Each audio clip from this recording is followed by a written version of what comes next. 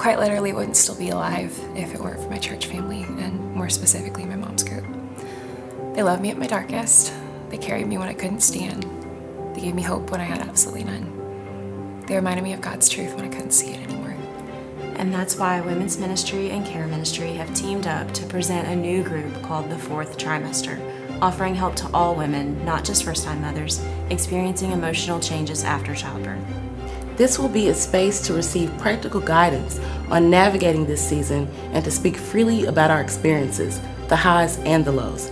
For more information, visit HopeChurchMemphis.com and check out our recovery and support groups. We hope to see you there.